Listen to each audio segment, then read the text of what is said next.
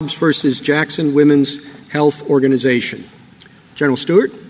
Mr. Chief Justice, and may it please the Court, Roe v. Wade and Planned Parenthood v. Casey haunt our country. They have no basis in the Constitution. They have no home in our history or traditions. They've damaged the democratic process. They've poisoned the law. They've choked off compromise.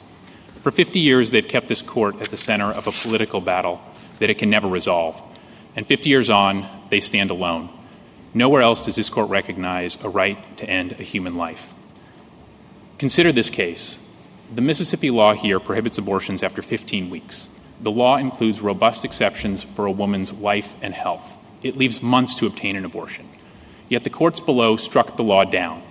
It didn't matter that the law applies when an unborn child is undeniably human, when risks to women surge, and when the common abortion procedure is brutal.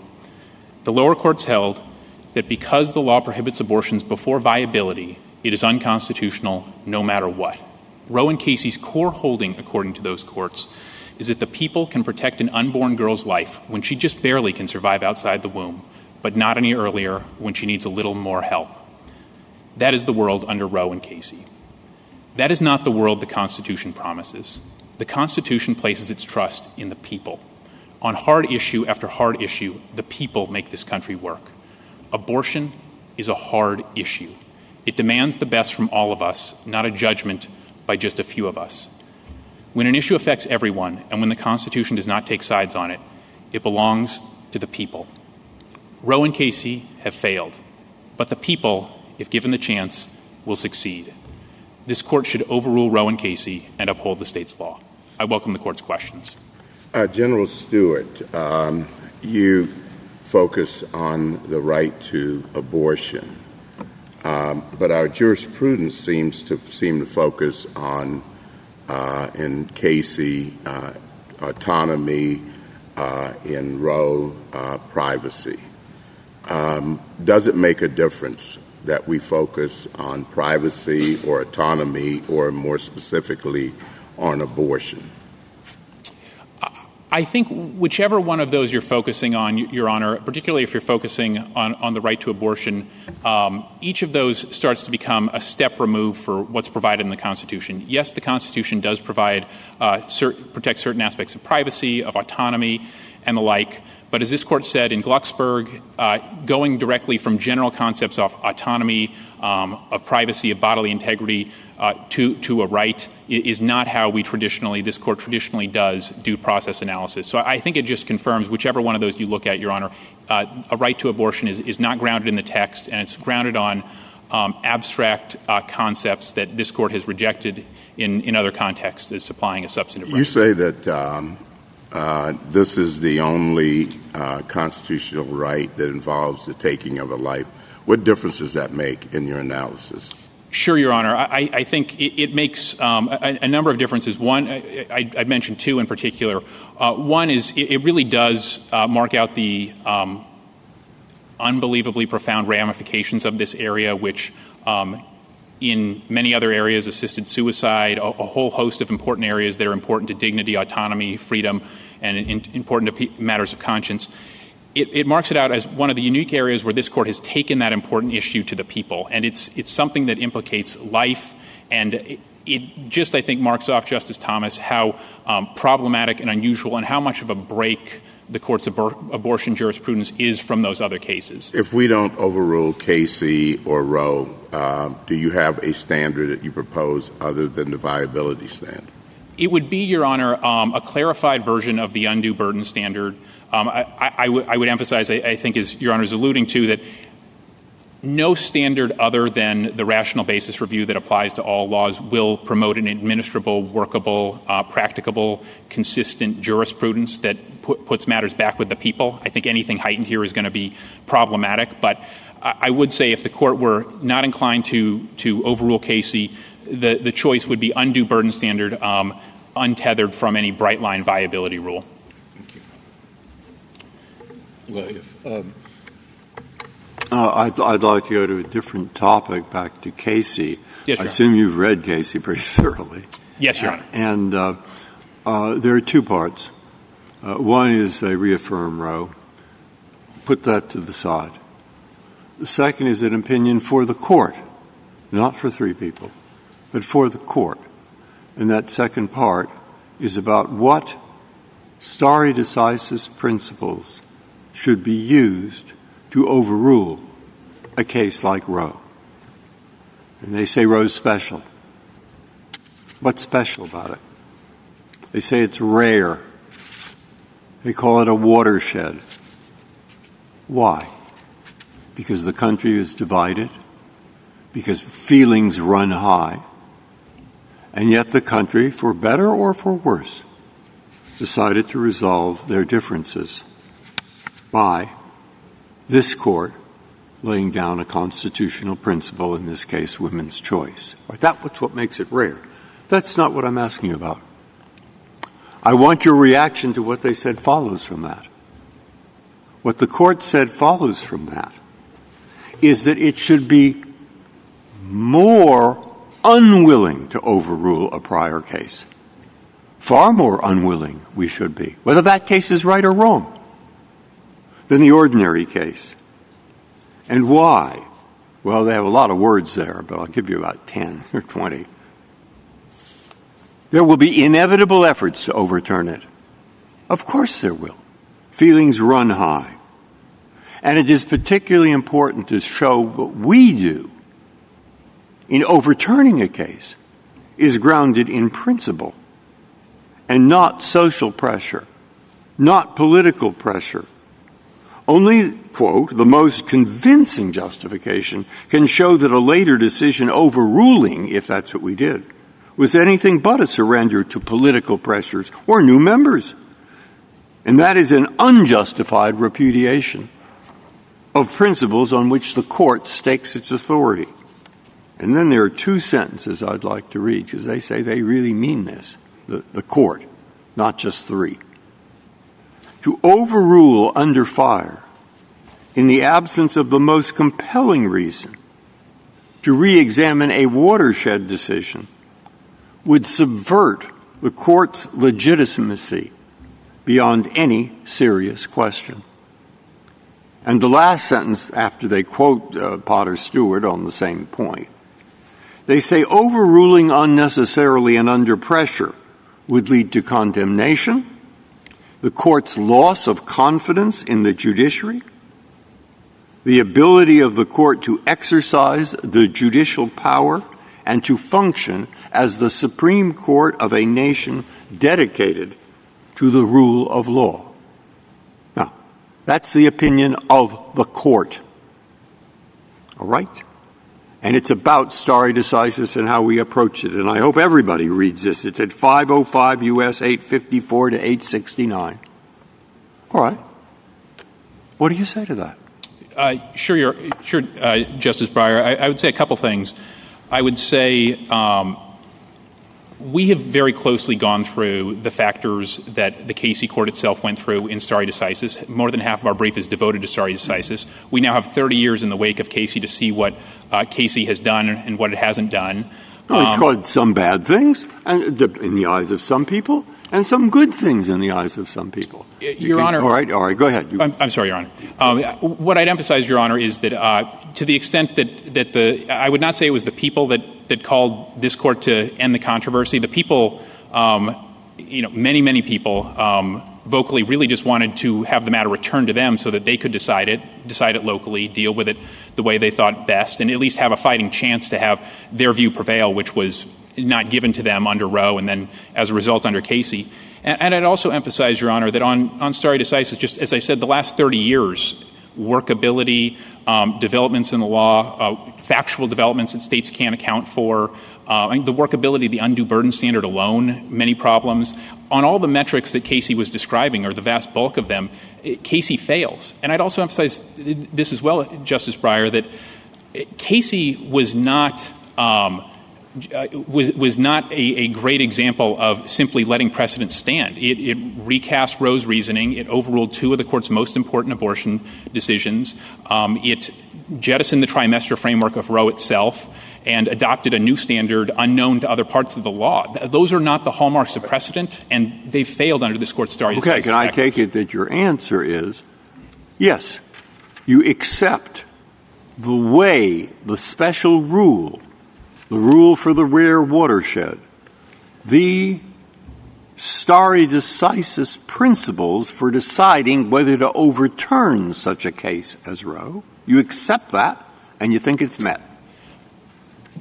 I would say yes, in part, Justice Breyer. And here's what I'd emphasize is that I do think particularly when Casey looked outward and looked to what it saw as pressure, there were pressure on all sides. As Your Honor noted, this is a hot, difficult issue for everyone. That's why it belongs to the people. And I think the conclusion the Court drew from that it couldn't provide a good enough example, that it would look unprincipled, those conclusions were, with respect, Justice Breyer, mistaken. And the last 30 years has not seen any calming of that. It's been very different than some of the Court's other controversial decisions that have seen much more calm. What hasn't been at issue in the last 30 years is the line that Casey drew of viability. There has been some difference of opinion with respect to undue burden, but the right of a woman to choose, the right to control her own body, has been clearly set for since Casey and never challenged.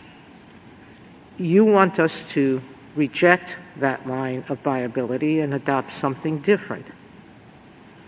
15 justices over 50 years have, or I should say 30 since Casey, have reaffirmed that basic viability line. 4 have said no, 2 of them members of this Court, but 15 justices have said yes, of varying political backgrounds. Now, the sponsors of this bill, the House bill in Mississippi, said we're doing it because we have new justices. The newest ban that Mississippi has put in place, the 6-week ban, the Senate sponsor said we're doing it because we have new justices on the Supreme Court. Will this institution survive the stench that this creates in the public perception that the Constitution and its reading are just political acts? I don't see how it is possible. It's what Casey talked about when it talked about watershed decisions. Some of them, Brown versus Board of Education it mentioned, and this one, have such an entrenched set of expectations in our society that this is what the Court decided, this is what we will follow, that we won't be able to survive if people believe that everything, including New York versus Sullivan, I could name any other set of rights, including the Second Amendment, by the way. There are many political people who believe the Court erred in seeing this as a personal right as opposed to a militia right. If people actually believe that it's all political, how will we survive? How will the Court survive? Justice Sotomayor, I think the concern about appearing political makes it absolutely imperative that the Court reach a decision well-grounded in the Constitution, in text, structure, history, and tradition, and that carefully goes through the stare decisis factors we've laid out. That. No, it didn't. Casey went through every one of them. You think it did it wrong. That's your belief.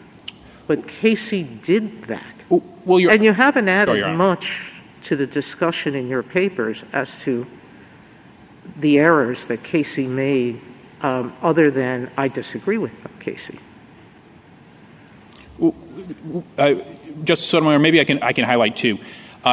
Casey gave one paragraph to the workability of Roe. It then adopted the undue burden standard, which is perhaps the most unworkable standard in American law. It gave about 3 paragraphs, if memory serves, to reliance, which doesn't account for the last 30 years and the changes that have occurred since Casey. It gave a brief factual view to things that have changed since Roe. Those, of course, are not going to take account of the last 30 years of advancements in medicine, science, all of those things. What are the advancements in medicine? I think it's an advancement in knowledge and concern about such things as fetal pain, what we know the child is doing and looks like and is fully human from a very early... In regular cases, courts decide whether science fits the Dobbs standard. Obviously, under the Dobbs standard, the minority of people, a gross minority of doctors, who believe fetal pain exists before 24, 25 weeks. It's a huge minority, and one not well-founded in science at all. So I don't see how that really adds anything to the discussion. That a small fringe of doctors believe that pain could be experienced before a cortex is formed doesn't mean that there's been that much of a difference since Casey. We pointed out as an example, Your Honor, of where Roe and Casey improperly preclude states from taking account for these things. And they should be able to be concerned about a fact of an unborn life being poked and then recoiling in the way one of us would recoil. General, I know what it said about viability in Roe, but was viability an issue in the case? I know it wasn't briefed or argued. It was not an issue certainly the way it is an issue here, Your Honor. I think it was to the extent that the court had to reaffirm Roe. The way to read that as something other than dicta would be to understand. I'm sorry. I don't know what that said. Was it an issue in Roe? Oh, in Roe? Yeah. I'm sorry, Your Honor. My understanding is no. I mean, the law there was didn't have a viability tag. That was inserted by... In fact, if I remember correctly, and it's an unfortunate source, but it's there, in his papers, Justice Blackmun said that the viability line was dicta, and presumably he had some insight on the question. I think, and I'd add, Your Honor, Justice Blackmun, and I think as well his papers pointed out the arbitrary nature of it and the line-drawing problems in there, too. And then in Casey said that was the core principle or the central principle in Roe, viability. It said that after tossing out the trimester formula, which many people thought was the core principle. But was viability at issue in Casey? I don't think it was squarely at issue, Your Honor. Again, it's a little hard not to take the court at its word when it emphasized that viability is the central part of Roe's holding and saying that it is reaffirming that. So we kind of take that as it stands, but the court has not. It did not face a law like this, certainly, Mr. Chief Justice. May I finish my inquiry? Of course, Justice Sotomayor. Virtually every state defines a brain death as death. Yet the literature is filled with episodes of people who are completely and utterly brain dead responding to stimuli. There's about 40% of dead people who, if you touch their feet, the foot will recoil. There are spontaneous acts by dead brain people. So I don't think that a response to by a fetus necessarily proves that there's a sensation of pain or that there's consciousness. So I go back to my question of what has changed in science to show that the viability line is not a real line, that a fetus cannot survive. And I think that's what both courts below said, that you had no experts say that there is any viability before 23 to 24 months.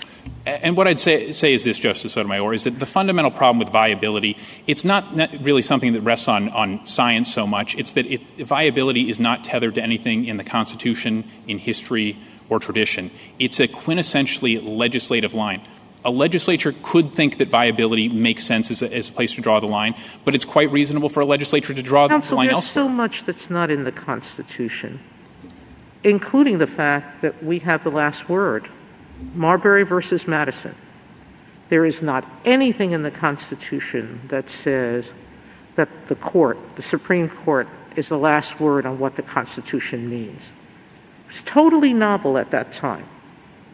And yet, what the court did was reason from the structure of the Constitution that that's what was intended. And here in Casey and in Roe, the court said there is inherent in our structure that there are certain personal decisions that belong to individuals and the states can't intrude on them. We've recognized them in terms of the religion parents will teach their children. We've recognized it in their ability to educate at home if they choose. They just have to educate them. We have recognized that sense of privacy in people's choices about whether to use contraception or not. We've recognized it in their right to choose who they're going to marry. I fear none of those things are written in the Constitution. They have all, like Marbury versus Madison, been discerned from the structure of the Constitution. Why do we now say that somehow Roe versus Roe and Casey are so unusual that they must be overturned? Well, Justice Sotomayor, I would emphasize two things. When you're going beyond the Constitution, this court has looked closely to... No, what I'm saying is they didn't go beyond the Constitution. Your Honor, they did not deduce those from the structure of the Constitution. They pointed to the 14th Amendment and reasoned that privacy in Roe, autonomy and similar values in Casey led to a right to abortion. That's not how this court traditionally does things, including in the vast run of cases that Your Honor ran through. The court looks to history and tradition, and here those decisively reject the proposition that states cannot legislate comprehensively on abortion before, after viability, and all throughout. So it's history and tradition, Your Honor. And I would also add, Your Honor, that those decisions, a great many of them draw, not just draw from text, history, and tradition, but they draw often clear lines, very workable, have not led to the many negative stare decisis factors that we identify here. General, go ahead. Go ahead, Dr. Barrett. Would a decision in your favor call any of the cases, that Justice Sotomayor is identifying into question? No, Your Honor. I think for a couple reasons. First of all, I think the vast run of those cases, and some mentioned from time to time, I think Griswold, Lawrence, Obergefell, these are cases that draw clear rules. You can't ban contraception, can't ban intimate romantic relationships between consenting adults, can't ban marriage of people of the same sex. Clear rules that have engendered strong reliance interests and that have not produced negative consequences or all the many other negative stare decisis considerations we pointed out, Your Honor. Also, I'd add none of them involve the purposeful termination of a human life. So those two features, stare decisis and termination of a human life, Your Honor, puts all of those safely out of reach if the court overrules here. Okay, so I'm sorry to interrupt again, but we really might be making progress. I mean, in the part that I read, of Casey, yes, Your Honor. I think they go back 150 years. Maybe now we could go back 200. They think there have only been two cases, which were what they call the watershed, and where these special tough overruling rules apply. You want this to be the third? Or do you think there were more? And if so, what were they? Well, Your Honor, I think there's quite a bit of difference. I think the question is never, is it bad to overrule, period? Surely stare... I'm asking you to think in their terms. There were two they mentioned, you see. And they don't want they don't want Roe to be the third. And now, in your opinion, you just answered Justice Barrett, hey, all these are not rising to that level. Okay. Right. Are there any that do rise to the level, in your opinion? I think And I'm not sure that I necessarily agree with the watershed characterization, Your Honor. What I'd say, though, I can't think of another that kind of hits the radar, but I'd emphasize that a problem here is we're dealing with a right that doesn't have a basis in constitutional text, and again, very much in conflict with those values, Justice Breyer. I'm not sure how your answer makes any sense. All of those other cases, Griswold, Lawrence, Obergefell, they all relied on substantive due process. You're saying there's no substantive due process in the Constitution, so they're just as wrong according to your theory. No, Your Honor, we're quite comfortable with Washington versus Glucksberg and how it analyzes substantive due process, and it looks to text history. It looks to history and tradition to discipline the inquiry and make sure. I mean, in Obergefell, there was no history of same-sex marriage. And I think the court pointed out, look, when we were facing Loving versus Virginia. I'm not trying to argue that we should overturn those cases. I just think you're dissimulating when you say that any ruling here wouldn't have an effect on those. Respectfully, that's. Do you think that no state is going to think otherwise? That no people in the population aren't going to challenge those cases in court? I mean, Your Honor, we'll always have a diversity of views, but I think that's the point. I think that's one of the benefits of our society. Isn't that the point? That there's a diversity of views and people can vigorously debate and make decisions exactly, themselves. And that's what we're still doing, and that's what we're doing under undue burden. But we haven't been doing it on the viability line. And neither one has worked well. The viability line discounts and disregards state interests, and the undue burden standard has all of the problems that. How we is your emphasize. interest anything but a religious view? The issue of when life begins has been hotly debated by philosophers since the beginning of time. It's still debated in religions. So when you say this is the only right that takes away from the state the ability to protect the life, that's a religious view, isn't it? Because it assumes that a fetus is life at when? You're not drawing when do you suggest we begin that life? Your Honor, aside from putting it aside from religion, I'll try to. I think there might be more than one question, and I'll do my very best, Justice Sotomayor. I think this court in Gonzalez pretty clearly recognized that before viability, we are talking with unborn life with a human organism. And I think the philosophical questions Your Honor mentioned, all those reasons that they're hard, they've been debated, they're important. Those are all reasons to return this to the people, because the people should get to debate these hard issues. And this court does not in that kind of a circumstance. So when does the life of a woman and putting her at risk enter the calculus? Meaning, right now, forcing women who are poor, and that's 75% of the population, and much higher percentage of those women in Mississippi who elect abortions before viability, they are put at a tremendously greater risk of medical complications and ending their life, 14 times greater to give birth to a child full term than it is to have an abortion before viability. And now the state is saying to these women, we can choose not only to physically complicate your existence, put you at medical risk, make you poorer by the choice, because we believe what? That Sure, Your Honor. I think to answer, I think the question I think you led with and then I think it expanded on, but it's still on the same issue, is as to when does a woman's interest enter. As far as we're concerned, it's there the entire time. Our point is that all of the interests are there the entire time, and Roe and Casey improperly prevent states from taking account and weighing those interests however they think best. We're not saying... General, are there secular philosophers and bioethicists who take the position that the rights of personhood begin at conception or at some point other than viability? I believe so. I mean, I think there's a wide array, of people of kind of all different views and of no faith views who would reasonably have that view, Your Honor. It's not tied to a religious view, and I don't think, were it otherwise, this Court's jurisprudence on this issue would run right into some of its religious exercise jurisprudence.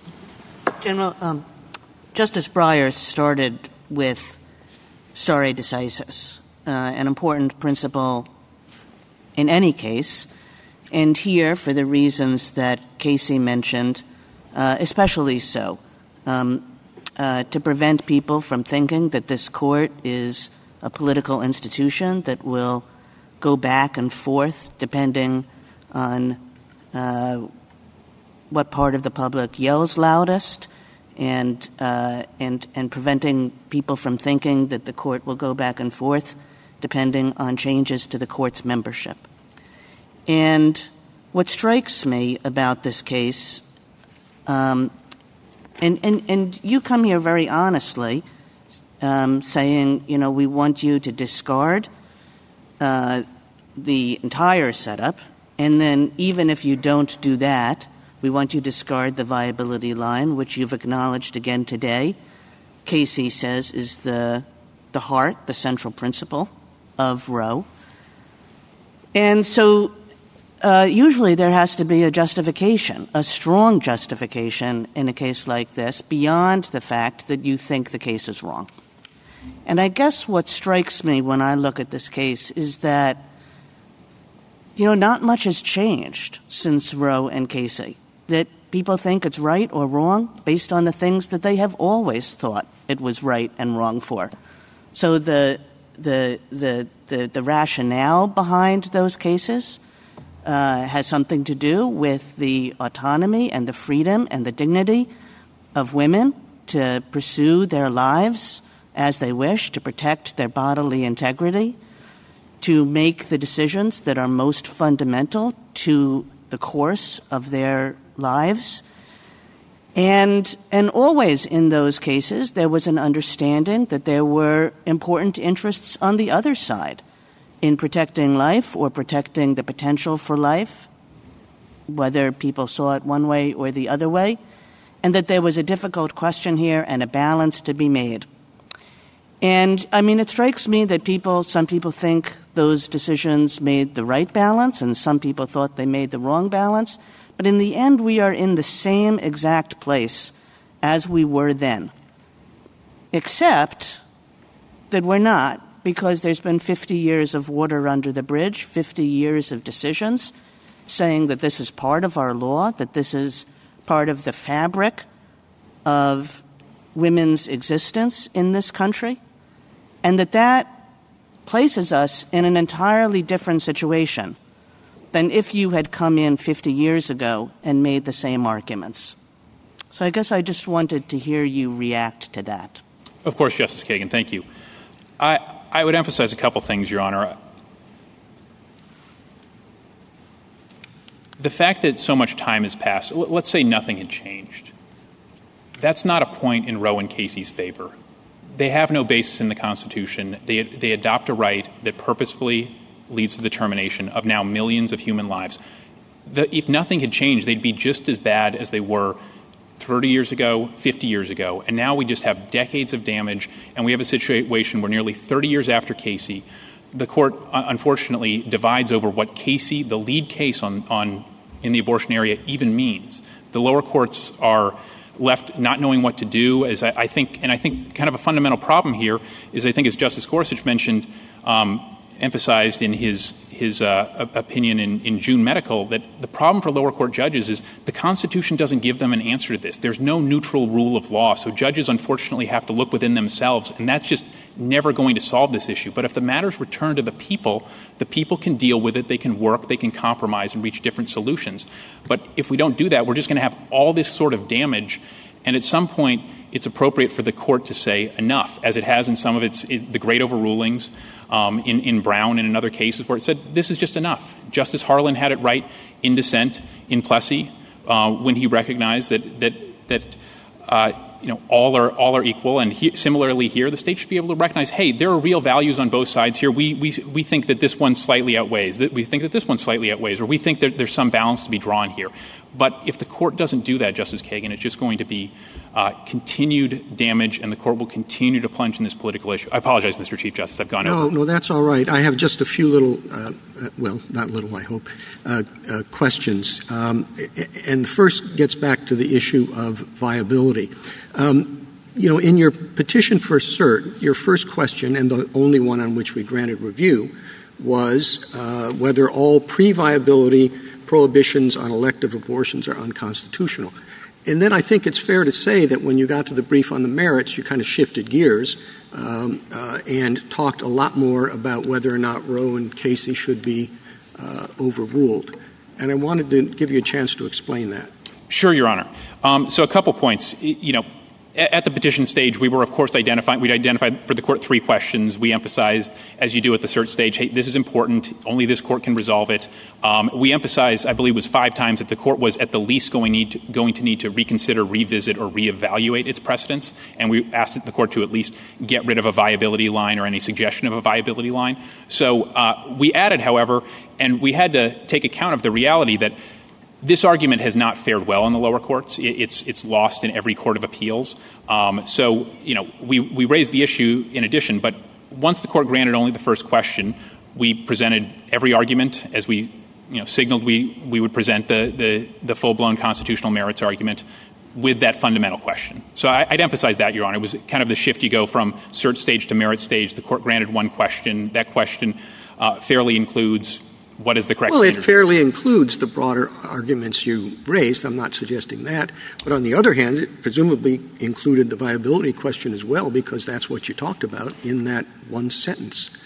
And we've addressed that as well, Your Honor. What I'd emphasize here is that the merits arguments of, the validity of Roe and Casey as an original matter, is there a viability rule based in the Constitution? Those are not that complicated or lengthy. The harder questions are, should the court overrule and take that momentous step? And that's why we devote a lot of space to that very important issue. We respect stare decisis and have walked through all those points. But again, focusing on the question presented and presenting our best arguments for that, that's what we've done, Mr. Chief Justice. On stare decisis, I think the first issue you look at is whether or not the decision at issue was wrongly decided.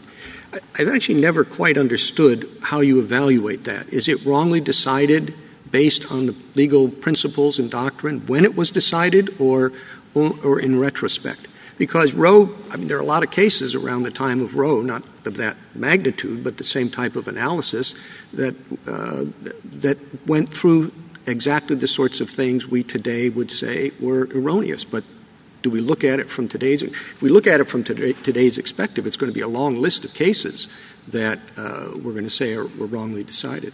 Well, I'd say, Mr. Chief Justice, that you can look both. Was it wrong at the time? Has it been unmasked as wrong by new understandings, new knowledge, and any developments? But I don't think, as I think my colloquy with Justice Barrett indicated, the court won't have to be looking at many other areas, because this is an area that has a uniquely problematic set of stare decisis considerations. A lot of other controversial areas, or once controversial areas, are quite settled, clear rules, and don't have those considerations against them.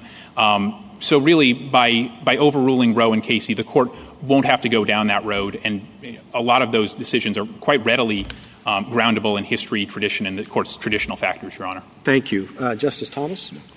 Justice Breyer? Justice Alito? Justice Sotomayor? Kane? Justice?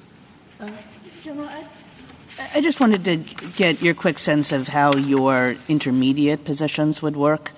If basically the viability line was discarded and undue burden became the standard overall, a standard that, according to you, is an unclear one, what that would leave the court with going forward. I'm just sort of thinking about the great variety of regulations that states could pass. So whether one is 15 weeks and one is 12 weeks and one is 9 weeks, or variation across a wide variety of other dimensions, what would that look like coming to the court? How do you think we should we would be able to deal with that, or how would you counsel us to deal with that if the court were to go down that road? Well, I think this is not to push back against the end, and I will answer your question, Justice Kagan, but part of why we've counseled to overrule full scale is that that's the only way to get rid of a number of the problems that I think Your Honor is alluding to. And that's that when you have the undue burden standard, it's a very hard standard to apply. It's not objective. The court looks to the record in each case and what's going on. I mean, the court in Casey itself said under this record, this is not an undue burden. You couldn't say necessarily for certain that a certain number of weeks one place would be an undue burden but would be okay another place. But again, that is the world we have under Casey. So if the court upholds this law under the undue burden standard, it would be carrying forward those features, which and I hope I've answered your question, but I think that's one of the very strong reasons to just go all the way and overrule Roe and Casey, Your Honor. Anyway. Justice Gorsuch? Justice Kavanaugh? I want to be clear about what you're arguing and not arguing. Yes, and to be clear, you're not arguing that the court somehow has the authority to itself prohibit abortion, or that this court has the authority to order the states to prohibit abortion, as I understand it, correct? Correct, Your Honor. And as I understand it, you're arguing that the Constitution's silent and therefore neutral on the question of abortion. In other words, that the Constitution's neither pro-life nor pro-choice on the question of abortion, but leaves the issue for the people of the states or perhaps Congress to resolve in the democratic process. Is that accurate? Right. We're saying it's left to the people, Your Honor. And so for if you were to prevail, the states, majority of states, or states still could and presumably would continue to freely allow abortion. Many states, some states, would be able to do that even if you prevail under your view. Is that correct? That's consistent with our view, Your Honor. It's one that allows all interests to have full voice, and many of the abortions we see in certain states that I don't think anybody would think would be moving to change their laws in a more restrictive direction. Thank you. Thank you, Your Honor. Justice Barrett? General, I have a question that is a little bit of a follow-up to one that Justice Breyer was asking you. That's about stare decisis, and I think a lot of the colloquy you've had with all of us has been about the benefits of stare decisis, which I don't think anyone disputes. And, of course, no one can dispute because it's part of our stare decisis doctrine that it's not an inexorable command and that there are some circumstances in which overruling is possible. You know, we have Plessy, Brown, we have Bowers versus Hardwick to Lawrence. But in thinking about stare decisis, which is obviously the core of this case, how should we be thinking about it? I mean, Justice Breyer pointed out that in Casey, and in some respects, well, it was a different conception of stare decisis insofar as it very explicitly took into account public reaction. Is that a factor that you accept? Or are you arguing that we should minimize that factor? And is there a different set of rules? It is true that Casey identified Brown and West Coast Hotel as watershed decisions, but is there a distinct set of stare decisis considerations applicable to what the court might decide as a watershed decision? I don't think there should be a distinct set of considerations there, Your Honor. I think what I emphasize, and just to make sure, on the kind of legitimacy, the court looking outward, I think Casey was unusual in that regard. I think it was a mistake, and I think it's something that is kind of in conflict with this court's structure and approach as an independent branch, looking to the Constitution rather than looking without.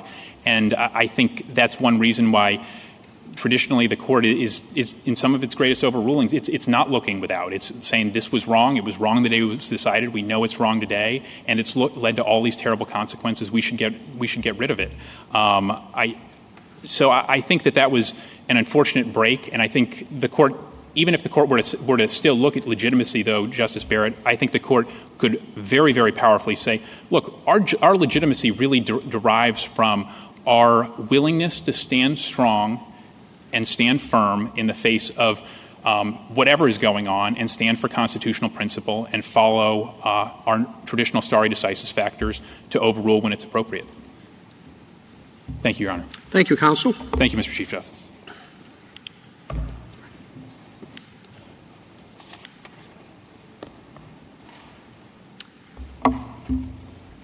Ms. Rickleman? Mr. Chief Justice, and may it please the Court, Mississippi's ban on abortion 2 months before viability is flatly unconstitutional under decades of precedent.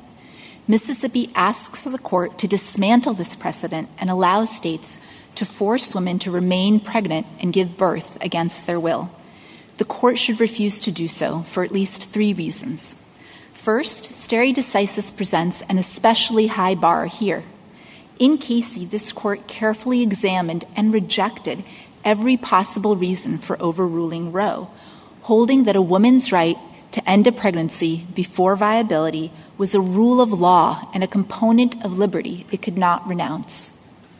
The question then is not whether Roe should be overturned, but whether Casey was egregiously wrong to adhere to Roe's central holding. Second, Casey and Roe were correct. For a state to take control of a woman's body and demand that she go through pregnancy and childbirth with all the physical risks and life-altering consequences that brings is a fundamental deprivation of her liberty.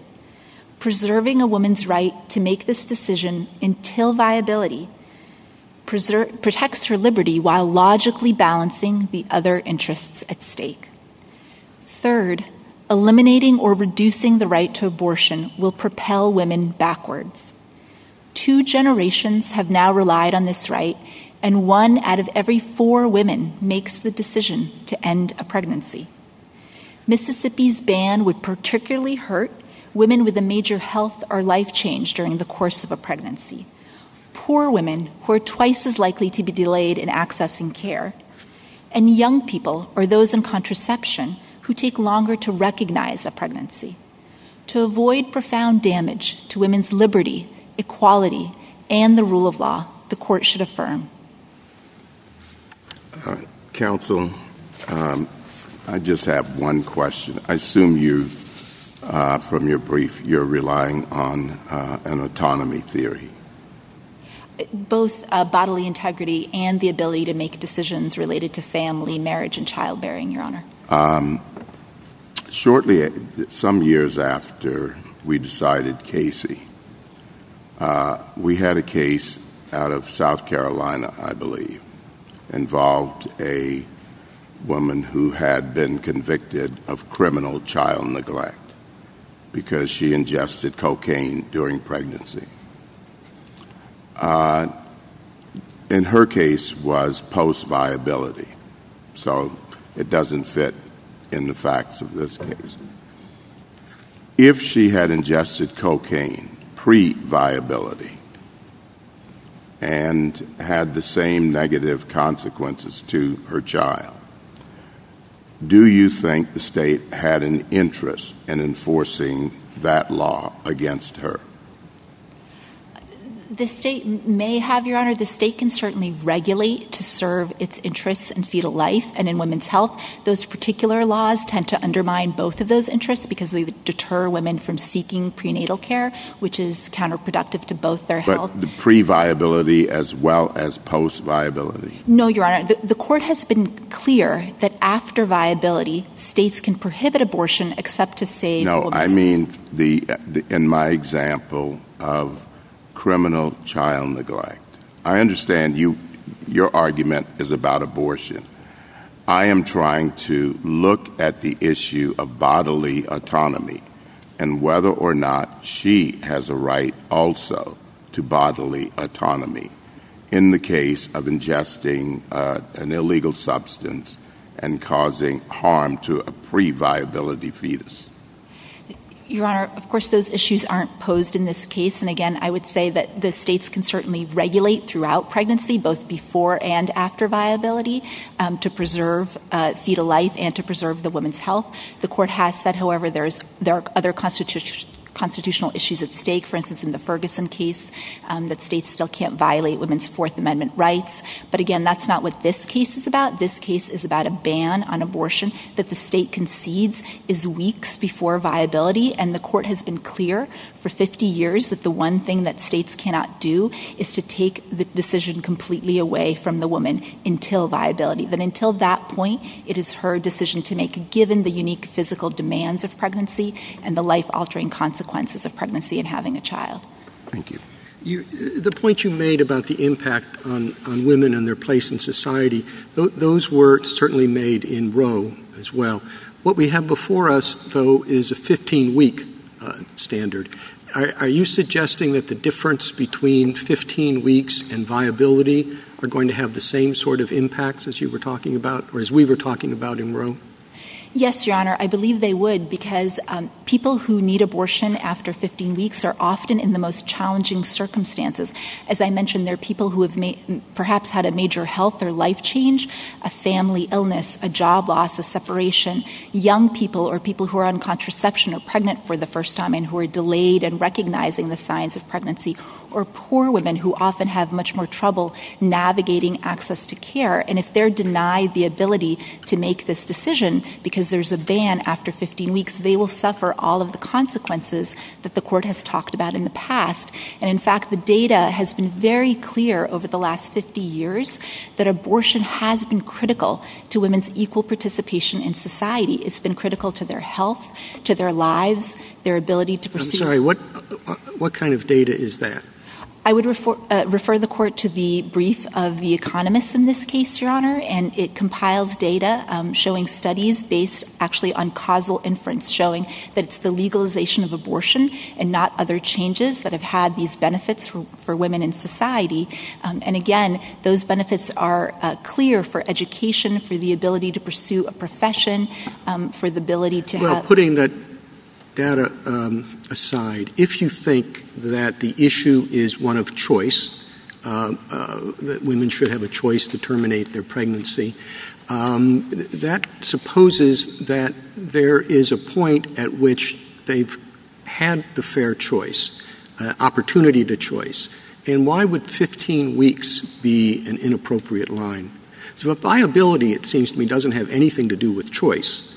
But if it really is an issue about choice, why is 15 weeks not enough time?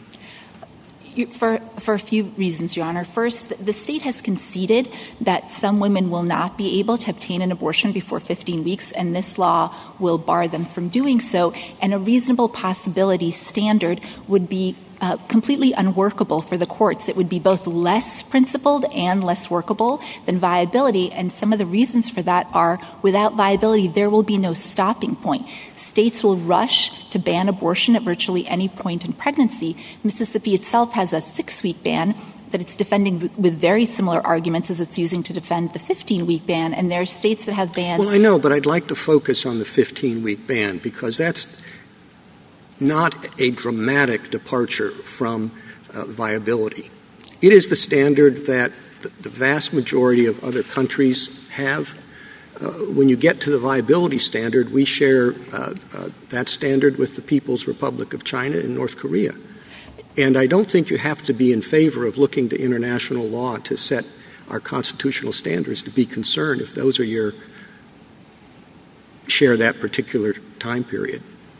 I think there's two questions there, Your Honor, if I may. First, that is not correct about international law. In fact, the majority of countries that permit legal access to abortion allow access right up until viability, even if they have nominal lines earlier. So, for example, Canada, Great Britain, and most of Europe allows access to abortion right up until viability, and it also doesn't have the same barriers in place. What do you mean, even if they have nominal lines earlier? Some countries, Your Honor, have a nominal line of 12 weeks or 18 weeks, but they permit legal access to abortion after that point for broad social reasons, health reasons, socioeconomic reasons. So their regimes really aren't comparable, and they also don't have the same types of barriers that we have here. So if the court were to move the line substantially backwards, and 15 weeks is 9 weeks before viability, Your Honor, it's quite a bit backwards, it may need to reconsider the rules around regulations, because if it's cutting the time period to obtain an abortion roughly in half, then those barriers are going to be much more important. Thank you. Ms. Rickleman, I have a question about the safe haven laws.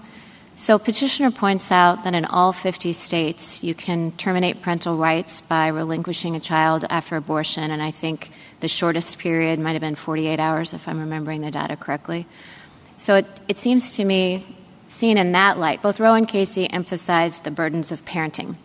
And insofar as you and many of your amici focus on the ways in which the forced parenting, forced motherhood would hinder women's access to the workplace and to equal opportunities. It's also focused on the consequences of parenting and the obligations of motherhood that flow from pregnancy. Why don't the safe haven laws take care of that problem? It seems to me that it focuses the burden much more narrowly.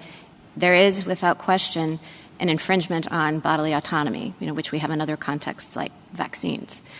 However, it doesn't seem to me to follow that pregnancy and then parenthood are all part of the same burden. And so it seems to me that the choice more focused would be between, say, the ability to get an abortion at 23 weeks or the state requiring the woman to go 15, 16 weeks more and then terminate parental rights at the conclusion. Why didn't you address the safe haven laws, and why don't they matter?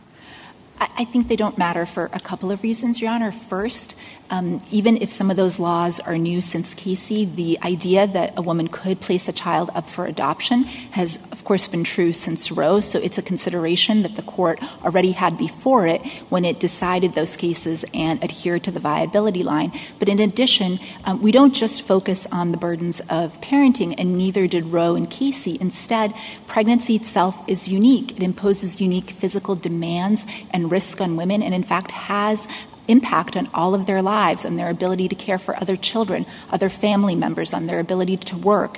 And in particular, in Mississippi, those risks are alarmingly high. It's 75 times more dangerous to give birth in Mississippi than it is to have a pre-viability abortion, and those risks are disproportionately threatening the lives of women of color. So are you saying, actually, as I read Roe and Casey, they don't talk very much about adoption. It's a passing reference that means out of the obligations of parenthood. But as I hear this answer, then are you saying that the right, as you conceive of it, is grounded primarily in the bearing of the child and the carrying of pregnancy, and not so much looking forward into the consequences on professional opportunities and work life and economic burdens? No, Your Honor. I believe it's both, and that is exactly how Casey talked about it. It talked about the two strands of cases that supported the right. One was the strand of cases supporting bodily integrity, and it cited to cases like Cruzan and Riggins versus Nevada. And the second was the strand of cases supporting decisional autonomy, and specifically decisions related to childbearing, marriage, and procreation, decisions like Griswold, Loving. And so it's really both strands that we're relying on here. May I ask you a question about stare decisis, counsel? Your colleagues on the other side have emphasized that Casey rejected Roe's trimester framework and replaced it with an undue burden standard. They argue that the undue burden standard was not well known to the law before that. And then they argue that the undue burden standard has evolved over time, too, in ways that the court has found difficult to agree upon. In Hellerstedt, for example, they point out in their briefs that the court seemed to suggest that a court should consider both the benefits and the burdens associated with the proposed restriction. In June Medical, more recently, the court splintered on that same question, whether benefits could be considered or only burdens. And so the argument goes that this has proved to be putting aside all the other obviously difficult questions in the case, that the standard itself has proved difficult to administer, and that is relevant to the stare decisis analysis. And I just wanted to give you an opportunity to respond. Yes, Your Honor. The first point I'd like to make is the undue burden test is not at issue in this case. That is the test that applies to regulations, not prohibitions, and the state has conceded that this is a prohibition. In fact, that's the title of this law, is an act to prohibit abortion after 15 weeks. And the only thing that's at issue in this case is the viability line, and the viability line has been enduringly workable. The lower federal courts have applied it consistently and uniformly for 50 years, and the Fifth Circuit here below had no difficulty striking down this law unanimously 3-0. So it's been an exceedingly workable standard. And if I may return to your question, Mr. Chief Justice, a reasonable possibility standard would not be workable. It would ultimately boil down to an argument that states can prohibit a category of women from exercising a constitutional right merely because of the number of people in the category, and that's just not how constitutional rights work.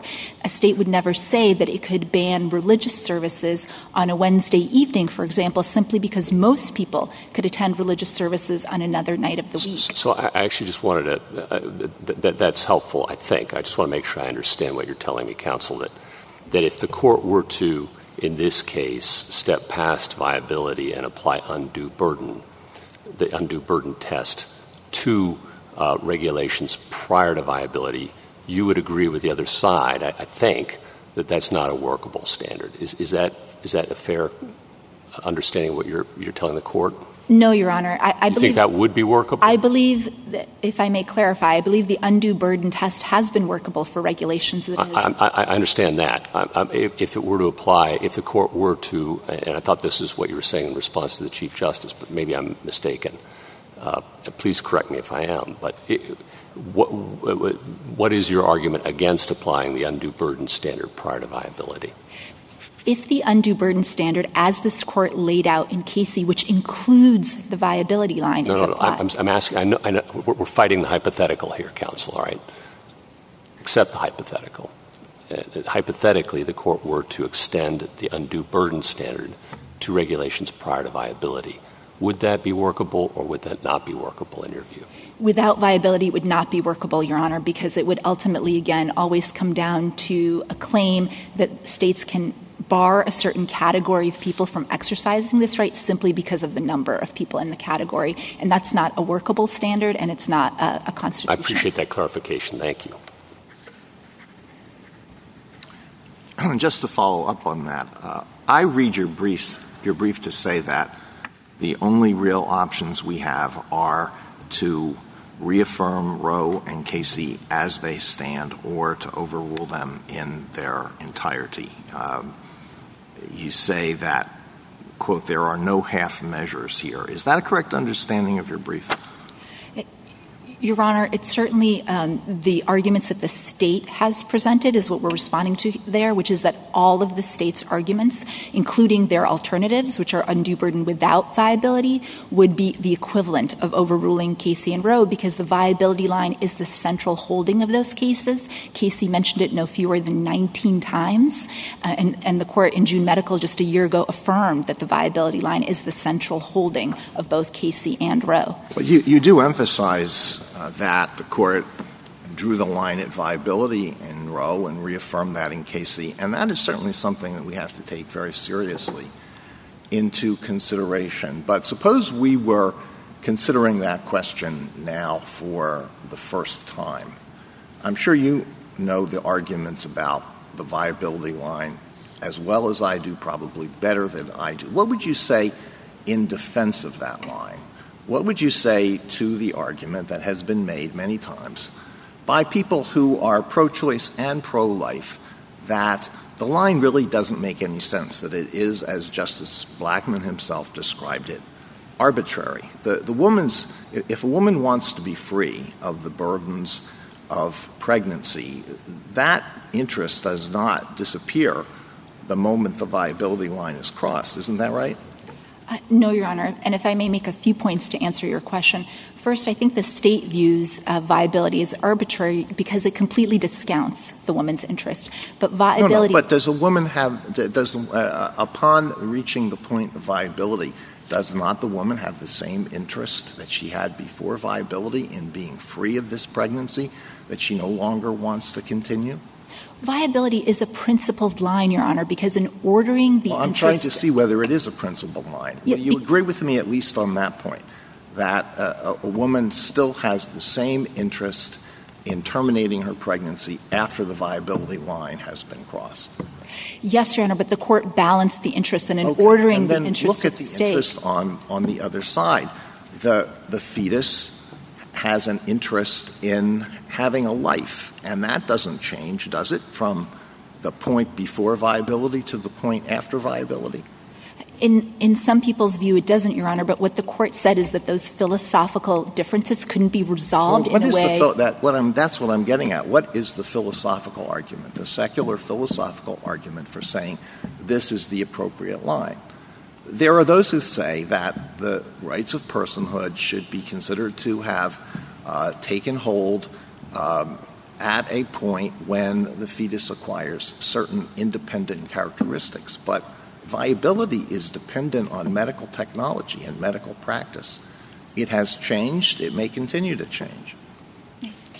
No, Your Honor. It is principled because in ordering the interest at stake, the court had to set a line between conception and birth, and it logically looked at the fetus's ability to survive separately as a legal line because it's objectively verifiable and doesn't require the court to resolve the philosophical issues at stake. I just want to focus on stare decisis for a little bit. I found my colleague, Justice Breyer's comments quite compelling. I'm not quite sure how they play out in Casey. It is certainly true that we cannot base our decisions on whether they're popular or not with the people. Casey seemed to say we shouldn't base our decisions not only on that, but whether they're going to seem popular. It seemed to me to have a paradoxical conclusion that the more unpopular the decisions are, the firmer the court should be in not departing from prior precedent. It's sort of a super stare decisis. But it's super stare decisis for what are regarded as, by many, as the most erroneous decisions. Do you think there is that category, or is it just normal stare decisis? I think it is precedent on precedent, Your Honor, because Casey did the stare decisis analysis for Roe. So the question before this court is whether that stare decisis analysis was egregiously wrong. And if I may answer your earlier question about whether viability was squarely at issue in Casey, it clearly was, Your Honor. At pages 869 to 871, the court squarely addressed viability because the government had made the argument that viability was arbitrary. I appreciate that Casey addressed it. But that's different than saying it was at issue. It said it was the central principle of Roe because it was pretty much all that was left after they were done dealing with the rest of it. And the regulations in Casey had no applicability or not depending upon where viability was. They applied throughout the whole range, period. So if they didn't say anything about viability, it's like what Justice Blackmun said when discussing among his colleagues, which is a good reason not to have papers out that early, is that they don't have to address the line drawing at all in Roe. And they didn't have to address the line drawing at all in Casey.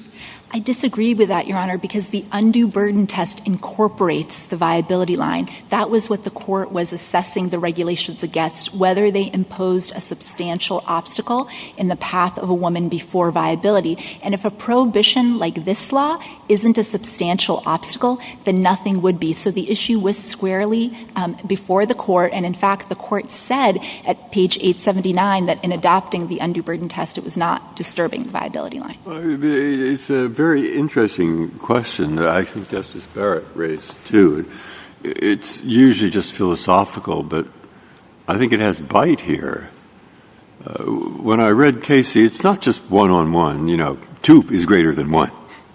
Yeah, Casey plus Roe is greater than Roe. They're making a point that we're an institution perhaps more than a court of appeals or a district court. It's Hamilton's point. No purse, no sword. And yet we have to have public support. And that comes primarily, says Casey. I wonder if it was O'Connor who wrote that. I don't know. But it comes primarily from people believing that we do our job. We use reason. We don't look to just what's popular.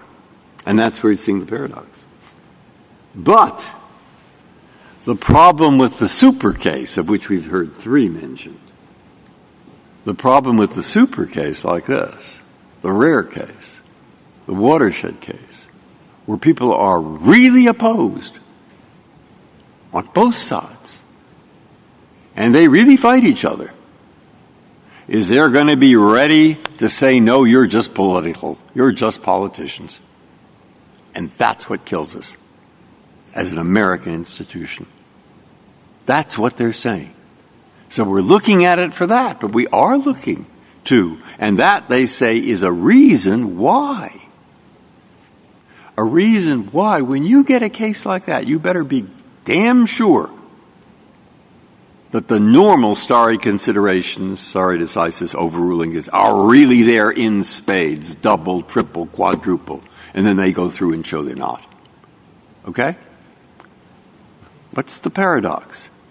Maybe you think I've just made an argument that there isn't one, but really, in my head, I'm thinking I'm not sure. There may be one. And I don't know if you've ever thought about this. I don't know if you've ever, when that occurred to you, I don't want to overrule the stare. I wouldn't want the court to overrule the stare decisis section of Casey. You say?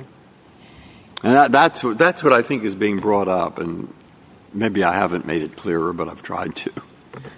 Yes, Your Honor. I think the point that the court was making was that the fact that some states may continue to enact laws in the teeth of the court's precedent has never been enough of a reason to overrule. And that's true for a number of decisions that the court has issued. The fact that some people continue to disagree with them is not a basis to discard that precedent.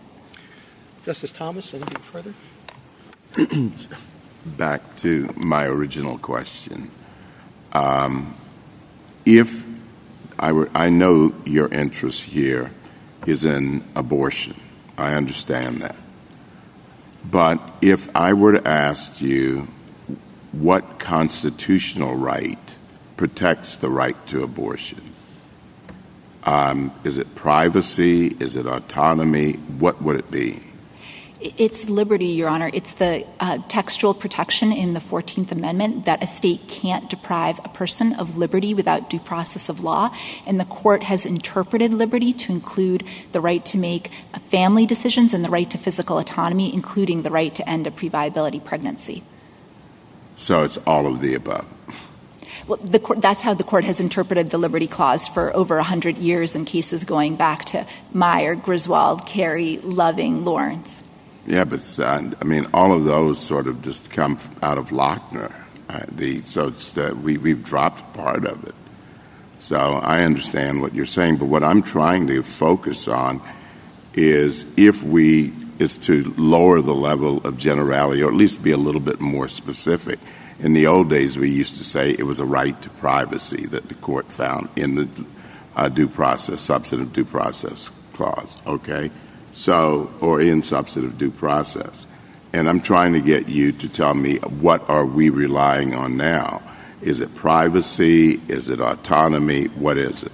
I think it continues to be liberty, and the right exists whatever level of generality the court applies. There was a tradition under the common law for centuries of women being able to end their pregnancies. But in addition, when it comes to decisions related to family, marriage, and childbearing, the court has done the analysis at a higher level of generality, and that makes sense because otherwise the Constitution would reinforce the historical discrimination against women. Thank you. Justice Breyer? Justice Alito? Well, you just mentioned the common law, so let me ask you a couple of questions about history.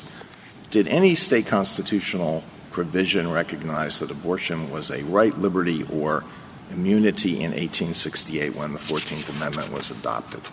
No, Your Honor, but it had been allowed under the common law for many years. Does any judicial decision at that time or shortly or immediately after 1868 recognize that abortion was a right, liberty, or immunity?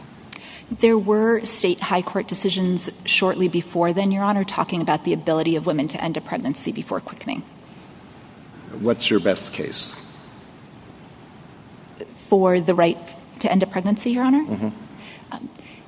Allowing a state to take control of a woman's body and force her to undergo the physical demands, risks, and life-altering consequences of pregnancy is a fundamental deprivation of her liberty. And once the court recognizes that that liberty interest deserves heightened protection, it does need to draw a workable line, and viability is a line that logically balances the interests at stake. The brief for the American Historical Association says that abortion was not legal before quickening in 26 out of 37 states at the time when the 14th Amendment was adopted. Is that correct?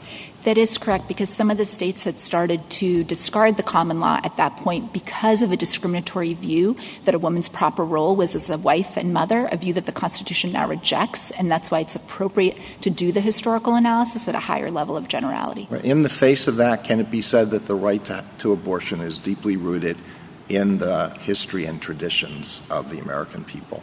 Yes, it can, Your Honor. Again, at the founding, women were able to end their pregnancy under the common law. And in fact, this court in Glucksburg specifically discussed Casey as a decision based on history and tradition. And at note 19 specifically called out and relied on Roe's conclusion that at the time of the founding and well into the 1800s, women had the ability to end a pregnancy. What was the principal source that the court relied on in Roe for its historical analysis? Who was the author of that article?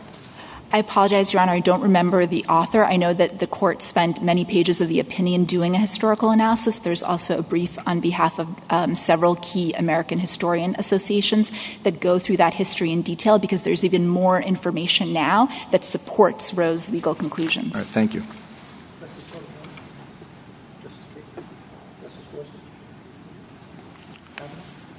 I think the other side would say that the core problem here is that the court has been forced by the position you're taking and by the cases to pick sides on the most contentious social debate in American life, and to do so in a situation where they say that the Constitution is neutral on the question of abortion, the text and history, that the Constitution's neither pro-life nor pro-choice on the question of abortion.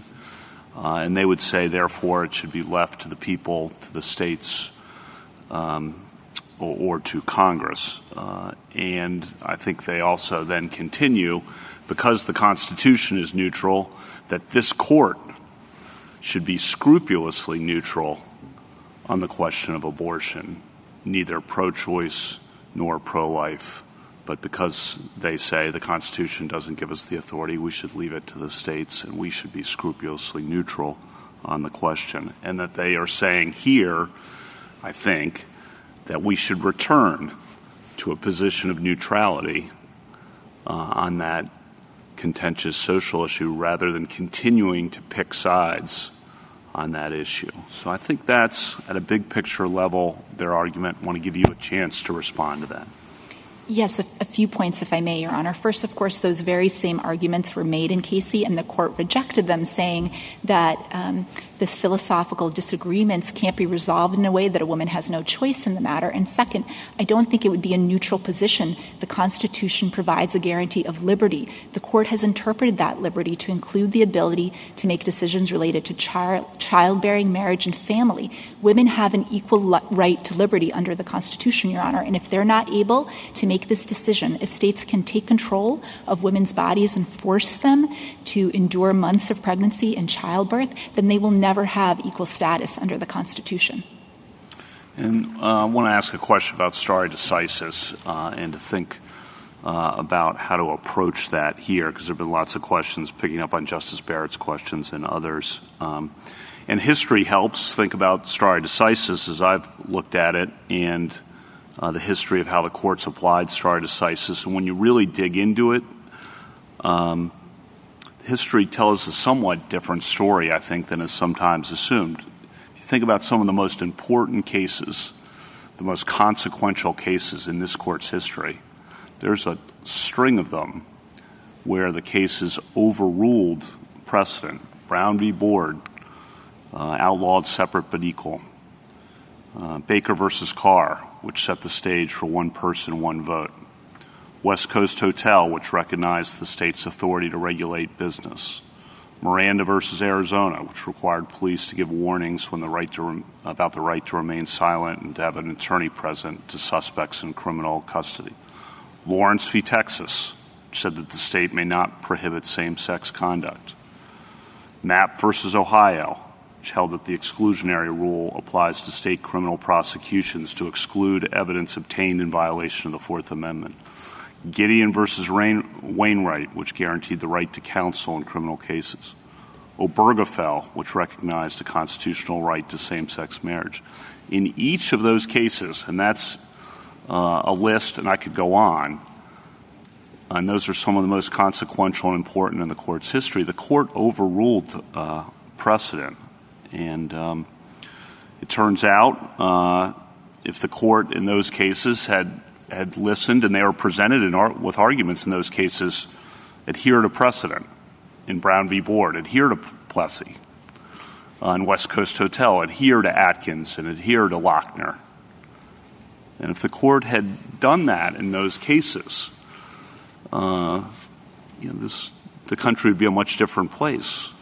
So I assume you agree with most, if not all, the cases I listed there where the court overruled precedent. So the question on stare decisis is why, and I know you disagree with what I'm about to say in the if we think that the prior precedents are seriously wrong, why then doesn't the history of this court's practice with respect to those cases tell us that the right answer is actually the return to the position of neutrality and not stick with those precedents in the same way that all those other cases didn't? Because the view that a previous precedent is wrong, Your Honor, has never been enough for this court to overrule, and it certainly shouldn't be enough here when there's 50 years of precedent. Instead, the court has required something else, a special justification, and the state doesn't come forward with any special justification. It makes the same exact arguments the court already considered and rejected in its stare decisis analysis in Casey, and in fact, there is nothing different. There is no less need today than 30 years ago or 50 years ago for women to be able to make this fundamental decision for themselves about their bodies, lives, and health. Thank you. Justice Barrett? I want to ask you a follow-up question. The Chief was asking about the viability line and if that was the right place, if that's the right line to draw. So let's take it out of the question of stare decisis and imagine that there's a state constitution that's identical to the 14th Amendment's due process clause. And a state Supreme Court has to decide as a matter of state constitutional law what the scope of an abortion right is. And the second trimester ends at 27 weeks. And so that state Supreme Court says, we think that the right exists, in an absolute sense that the state cannot take away the right up to 27 weeks. And then after that adopts an undue burden standard. As a matter of first principles, is that line acceptable as a matter of constitutional law? Your Honor, it may be, but I think that the question in this case is whether a line is obviously more principled or obviously more workable than viability because of the stare decisis context. That's the Roe framework, basically the trimester. Why wouldn't that be workable if you pick a line and say the end of the second trimester, 27 weeks, third trimester, states' interests increase? I don't understand why 27 weeks is less workable than 24. I'm not trying to suggest it is, Your Honor. And what I was trying to suggest is that the viability line is a principled and workable line. So to change it, there would have to be a new line that's obviously more principled and more workable. And the line that the court has drawn actually... But that's stare decisis. I'm asking as a matter of first principles. As a matter of first principle, the viability line makes sense because if the state constitution is the same... As a matter of prudential judgment. It's not constitutionally required as a matter of first principles because, in fact, we could decide to be more protective and say 27 weeks end of the second trimester. You could, Your Honor, but the viability line makes sense given the protection for liberty because it comes from the woman's liberty interest in resisting state control of her body. And once the court recognizes that interest, it does need to draw a line, as it does in many other constitutional contexts like the Fourth and Fifth Amendment. And the viability line, as I mentioned, makes sense because it focuses on the fetus's ability to survive separately, which is an appropriate legal line because it's objectively verifiable and doesn't delve into philosophical questions about when life begins. Thank you, counsel.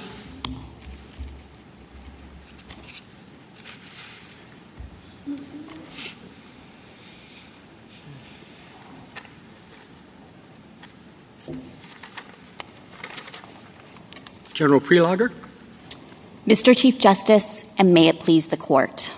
For a half-century, this Court has correctly recognized that the Constitution protects a woman's fundamental right to decide whether to end a pregnancy before viability.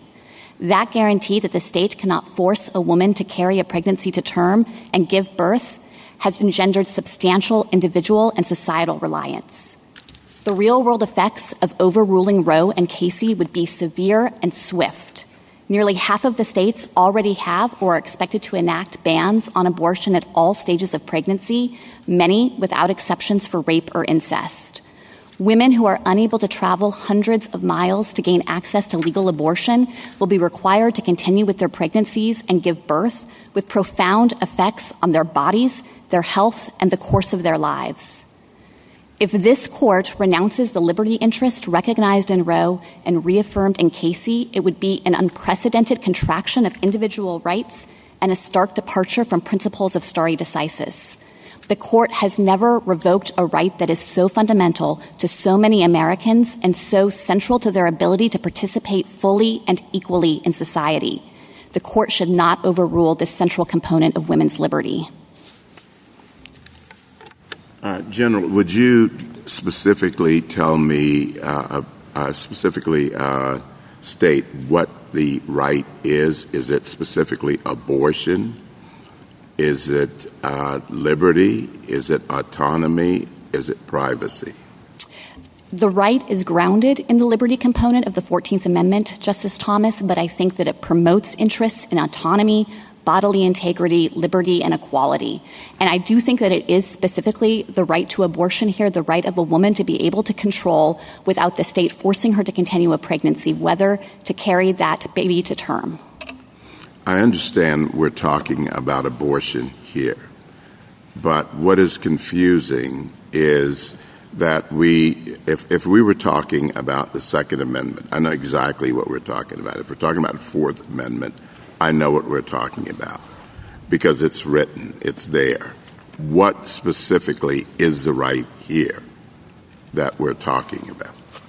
Well, Justice Thomas, I think that the court in those other contexts with respect to those other amendments has had to articulate what the text means and the bounds of the constitutional guarantees. And it's done so through a variety of different tests that implement First Amendment rights, Second Amendment rights, Fourth Amendment rights. So I don't think that there is anything unprecedented or anomalous about the right that the court articulated in Roe and Casey and the way that it implemented that right by defining the scope of the liberty interest by reference to viability and providing that that is the moment when the balance of interest tips and when the state can act to prohibit a woman from getting an abortion based on its interest in protecting the fetal life at that point. So the right specifically is abortion? It's the right of a woman prior to viability to control whether to continue with a pregnancy, yes. Thank you. General, I am interested in Justice Kavanaugh's long litany of cases in which we've overruled precedent, and we have. Yet you did call this unprecedented. As I see the structure of the Constitution, the body of it is the relationship of the three branches of government. And then there is the relationship of the federal government to the state. And through our incorporation of the 14th Amendment of the state vis-a-vis the individual, it's the federal government and the state's relationship to individuals.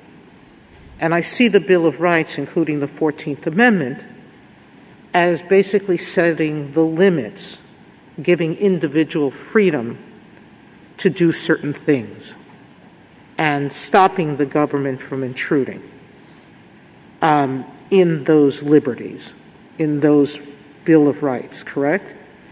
Of all of the decisions that Justice Kavanaugh listed, all of them virtually except for maybe one, involved us recognizing and overturning state control over issues that we said belonged to individuals. The right in Miranda to be warned was an individual right, correct? That's right, Justice Sotomayor. And I think that that is a key distinction with the list of precedents that Justice Kavanaugh was relying on. I think that there are really two key distinctions. And the first is that in the vast majority of those cases, the court was actually taking the issue away from the people and saying that it had been wrong before not to recognize a right. And I think that matters because it goes straight to reliance interests. Here, the court would be doing the opposite. It would be telling the women of America that it was wrong, that actually the ability to control their bodies and perhaps the most important decision they can make about whether to bring a child into this world is not part of their protected liberty. And I think that that would come at tremendous cost to the reliance that women have placed on this right and on societal reliance and what this right has meant for further ensuring reliance equality. Point is a good point, and this may be my fault. I'm talking about pages 854 to 863 in the Casey case. And I've already used up too much time.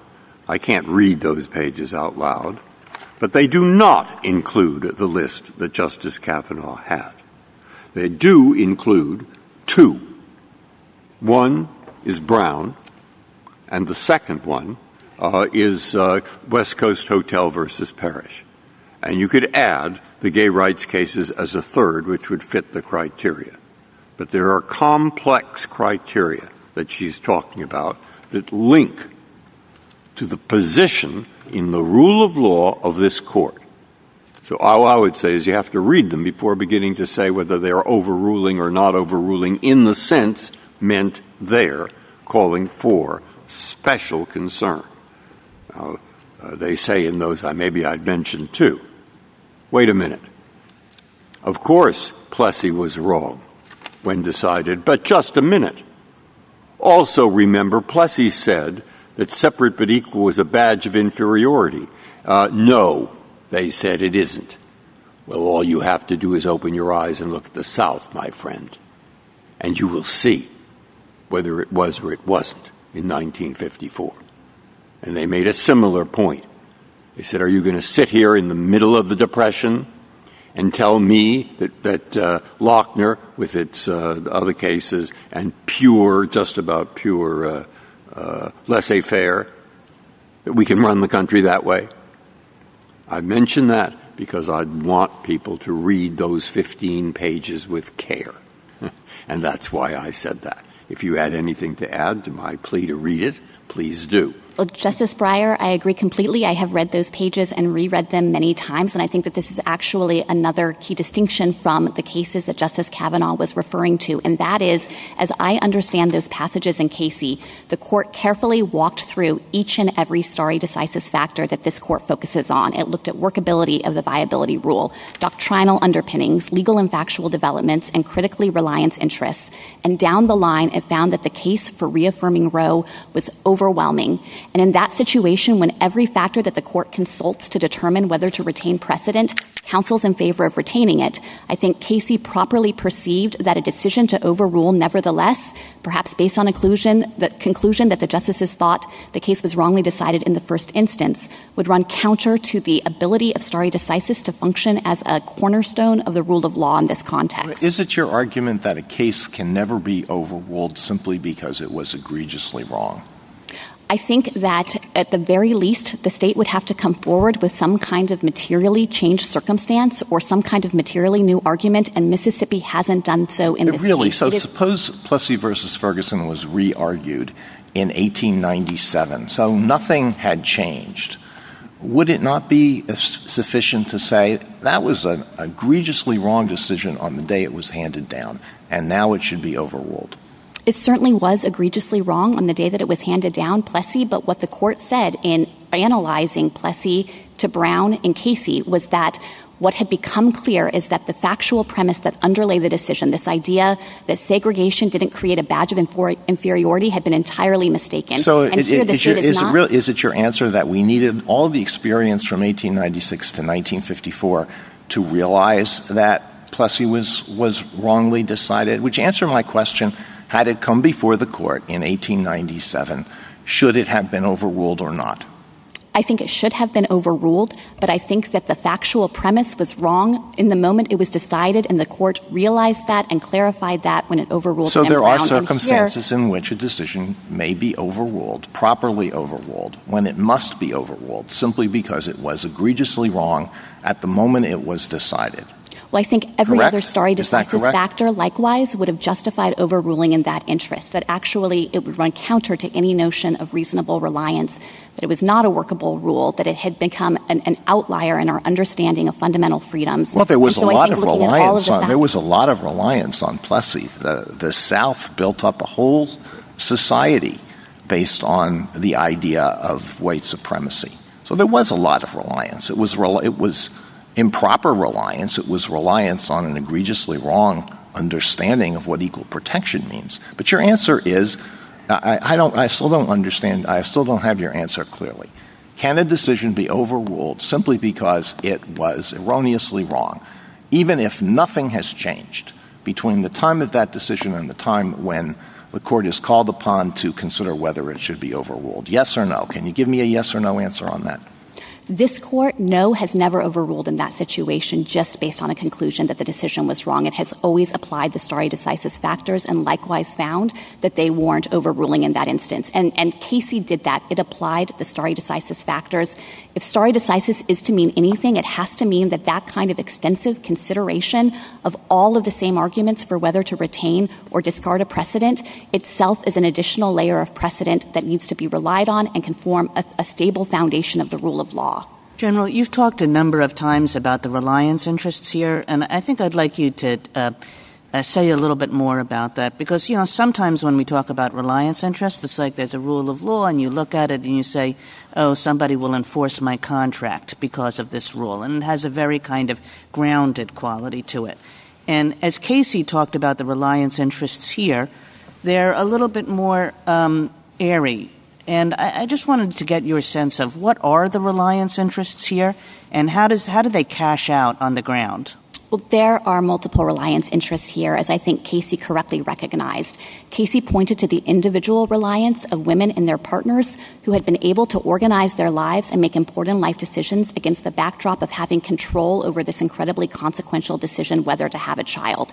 And people make decisions in reliance on having that kind of reproductive control, decisions about where to live, what relationships to enter into, what investments to make in their jobs and careers. And so I think on a very individual level, there has been profound reliance. And it's certainly the case that not every woman in America has needed to exercise this right or has wanted to, but 1 in 4 American women have had an abortion. And for those women, the right secured by Roe and Casey has been critical in ensuring that they can control their bodies and control their lives. And then I think there's a second dimension to it that Casey also properly recognized, and that's the societal dimension.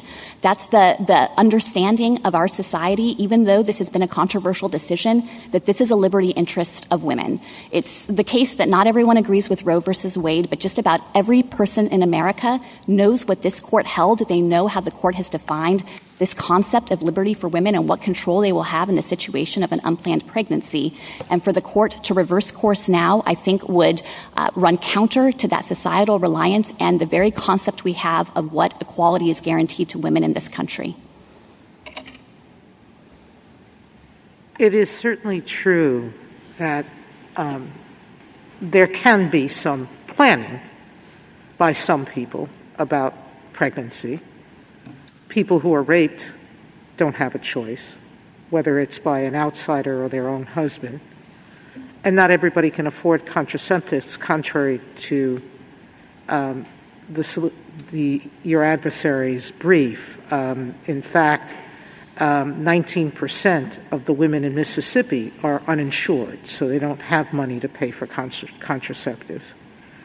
So, but why their point in their brief was, contraceptives, if you use them, the failure rate is very small, et cetera, how can there be real reliance? So could you address that issue?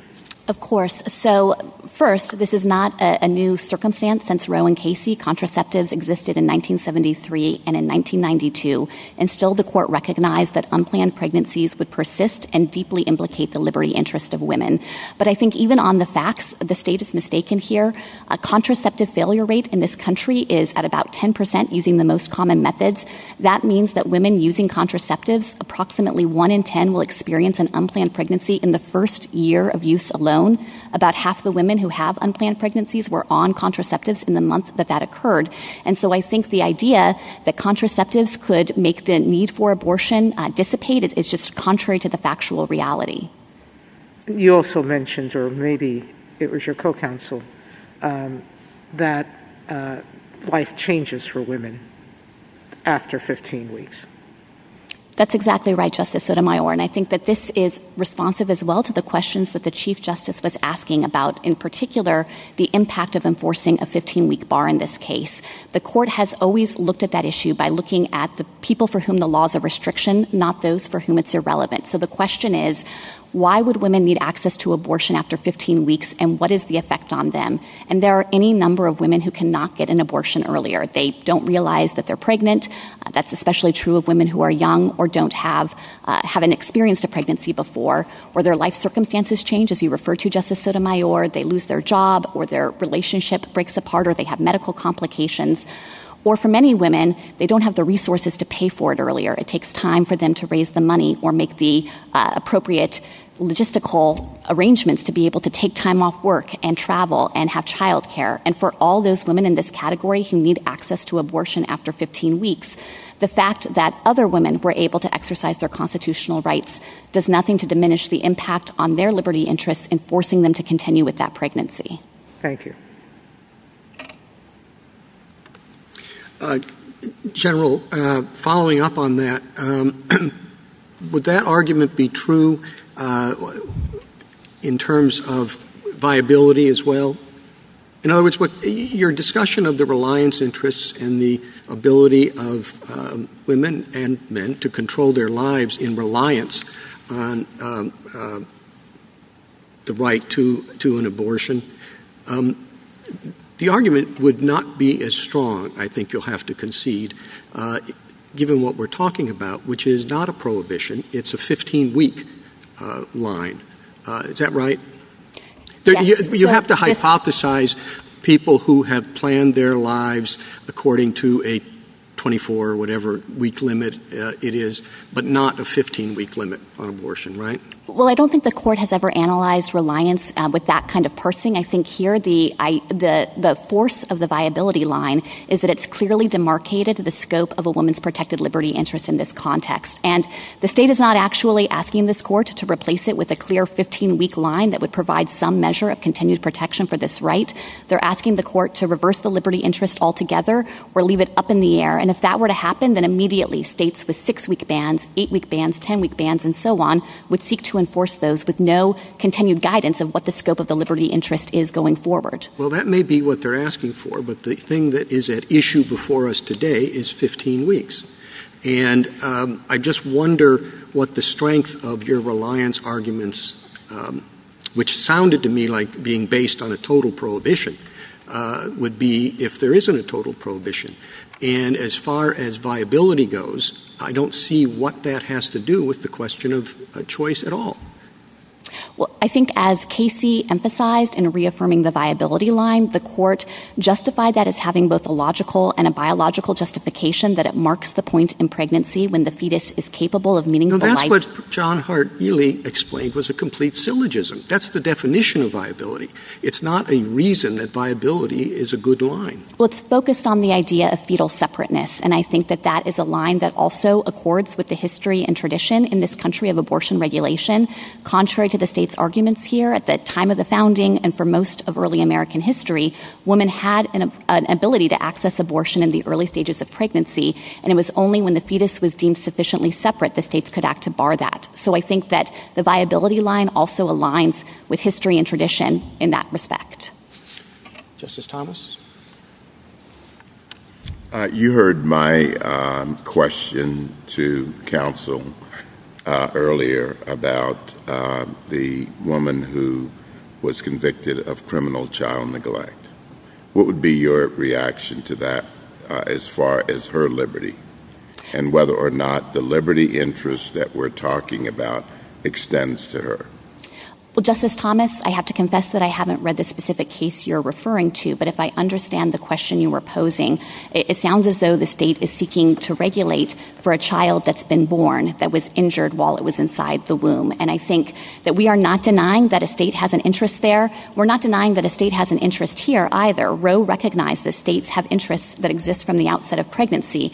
But with respect to this specific right to abortion, there are also profound liberty interests of the woman on the other side of the scale, and not being forced to continue with a pregnancy, not being forced to endure childbirth, and to have a child out in the world. And the state's arguments here seem to ask this court to look only at its interests and to ignore entirely those incredibly weighty interests of the woman on the other side.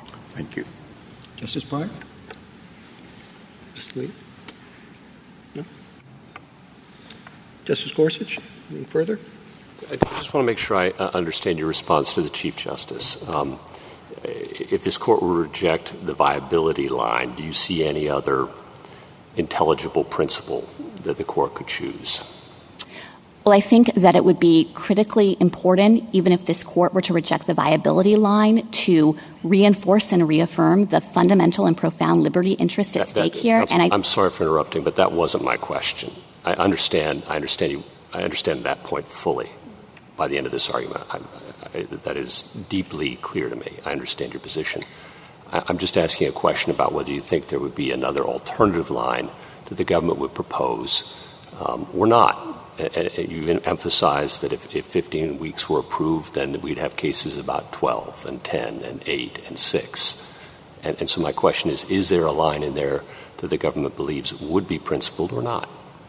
I don't think there's any line that could be more principled than viability. I think the factors the court would have to think about are what is most consistent with precedent, what would be clear and workable, and what would preserve the essential components of the liberty interest. And viability checks all of those boxes and has the advantage as well as being a rule of law for 50 years. Thank you. That's helpful, counsel. Appreciate it. Justice Kavanaugh? You make a very forceful argument and identify critically important interests that are at stake in this issue. No doubt about that.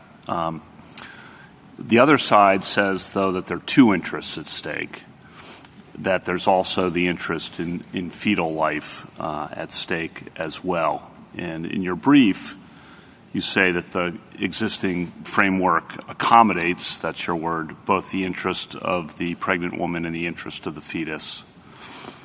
And the problem, I think the other side would say, and the reason this issue is hard, is that you can't accommodate both interests. You have to pick.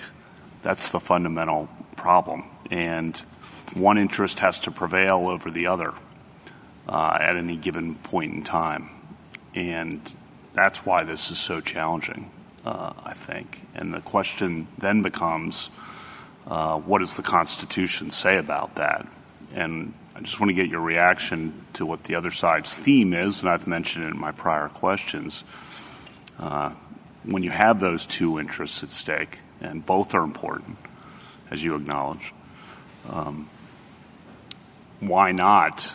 Why should this court be the arbiter rather than Congress, the state legislatures, state Supreme Courts, the people being able to resolve this? And there'll be different answers in Mississippi and New York, different answers in Alabama than California, because there are two different interests at stake, and the people in those states might value those interests somewhat differently.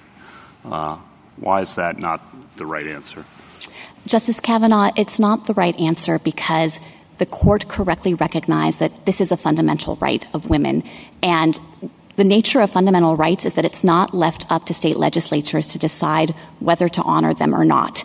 And it's true different rules would prevail throughout the country if this court were to overrule Roe and Casey. But what that would mean is that women in those states who are refusing to honor their rights and who are forcing them to continue to use their bodies to sustain a pregnancy and then to bring a child into the world will will have no recourse other than to travel if they're able to afford it, or to attempt abortion outside the confines of the medical system, or to have a child, even though that was not the best choice for them and their family. Thank you. Justice Barrett? I have a follow-up to Justice Kagan's question about reliance. I'm just trying to nail down, and I asked Ms. Rickleman this question too, but I'm not sure that I fully understand the government's position or Ms. Rickleman's position. So on pages 18 and 19 of your brief, you talk about reliance interests, and you quote some of the language from Casey about a woman's ability to participate in the social and economic life of the nation. And I mentioned the safe haven laws to Ms. Rickleman, and it seems to me I fully understand the reliance interests. They're the airy ones Justice Kagan was referring to, and then there are the more specific ones about a woman's access to abortion as a backup form of birth control in the event that contraception fails, so that she need not bear the burdens of pregnancy. But what do you have to say to petitioner's argument that those reliance interests do not include the reliance interests of parenting and bringing a child into the world when maybe that's not the best thing for her family or her career? I think the state is wrong about that. And I think where the analysis goes wrong in reliance on those safe haven laws is overlooking the consequences of forcing a woman upon her the choice of having to decide whether to give a child up for adoption. That itself is its own monumental decision for her. And so I think that there's nothing new about the safe haven laws, or at least nothing new about the availability of adoption as an alternative. Roe and Casey already took account of that fact, and I think that there are certainly, of course, all of the bodily integrity interests that we've referred to, but also the autonomy interests retain in force as well. Okay, so it's the reliance interests in the right to be able to choose to terminate the pregnancy rather than having to terminate the parental rights. I think that is part of it, yes. And I think for many women that is an incredibly difficult choice, but it's one that this court for 50 years has recognized must be left up to them based on their beliefs and their conscience and their determination about what is best for the course of their lives. Thank you, General. Thank you, General. Rebuttal, General Stewart.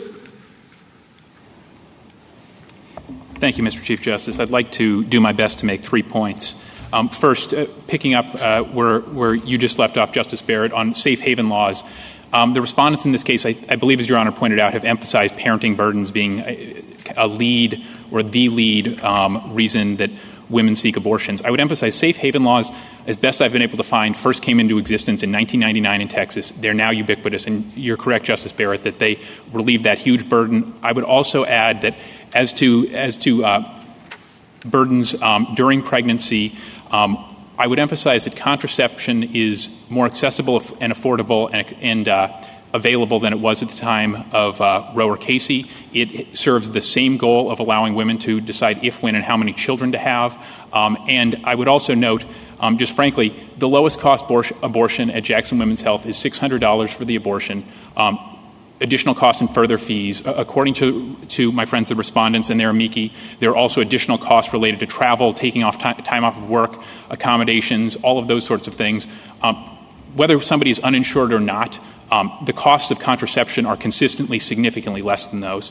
Number two, I think, Justice Kavanaugh, you had it exactly right when you used the term scrupulously neutral. I think that's a very good description of what we're asking for here. I think it's the problem and the value that has evaded the court and will continue to evade this court under Roe and Casey, but that is exactly right. This is a hard issue. It involves, and I would emphasize, Your Honor, that, as you said, there are interests here on both sides. There are interests for everyone involved. This is unique for the woman. It's unique for the unborn child, too, whose life is at stake in all of these decisions. It's unique for us as a society in how we decide, if the states get to legislate on this issue, how to decide and how to weigh these tremendously momentous issues.